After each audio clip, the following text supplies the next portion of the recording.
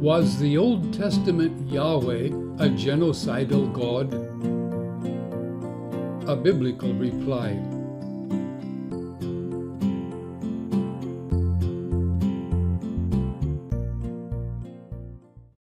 Many folk feel shocked by the apparent genocide commanded in the Old Testament of the Holy Bible.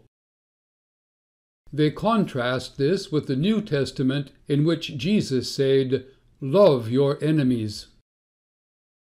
This has led some to condemn the Old Testament God, or even to reject the Bible and all it says.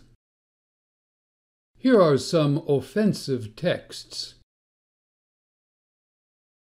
At the great flood. I have determined to make an end of all flesh, for the earth is filled with violence through them. Behold, I will destroy them with the earth. And all flesh died that moved on the earth, birds, livestock, beasts, all swarming creatures that swarm on the earth, and all mankind. At the conquest of Canaan. Every person they struck with the edge of the sword until they had destroyed them, and they did not leave any who breathed. Joshua left nothing undone of all that the Lord had commanded Moses, in order that they should be devoted to destruction and should receive no mercy but be destroyed, just as the Lord commanded Moses. In the kingdom of Israel. This is what the Lord Almighty says. Go, attack the Amalekites and totally destroy all that belongs to them. Do not spare them, put to death men and women, children and infants, cattle and sheep, camels and donkeys. Thus those who seek to defame the God of the Bible, or to condemn the Bible for its excessive cruelty, seem to have a good argument.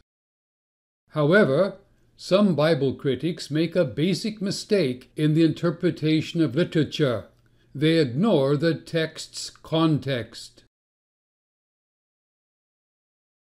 An evil race. According to the Bible, there were tribes in the land whose ancestors had intermarried with evil creatures whose descendants were unusually tall and who remained in rebellion against Yahweh, the God of Israel. Before the flood. The Nephilim were on the earth in those days, and also afterward, when the sons of God came into the daughters of man, and they bore children to them. These were the mighty men who were of old, the men of renown. After the flood. The land, through which we have gone to spy it out, is a land that devours its inhabitants. And all the people that we saw in it are of great height. And we saw the Nephilim, the sons of Anak, who come from the Nephilim, and we seemed to ourselves like grasshoppers, and so we seemed to them. It was precisely these tribes and these alone that Israel was to annihilate. The Israelites were to allow the other tribes in the land to emigrate.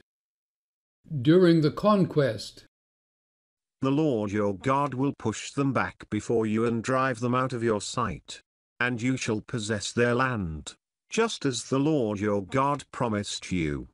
Therefore, be very strong to keep and to do all that is written in the book of the law of Moses. Conclusion. According to Dr. Heiser, it is the giant Anakim targeted for utter destruction. The motivation is inextricably linked to the idea that rival gods seek to prevent Yahweh's people from re-establishing the kingdom of God on earth. Yes, it's certain that other people were killed in the combat, but the Anakim were the rationale for required killing. Other peoples could have simply been driven out and displaced without being killed, but not the Anakim.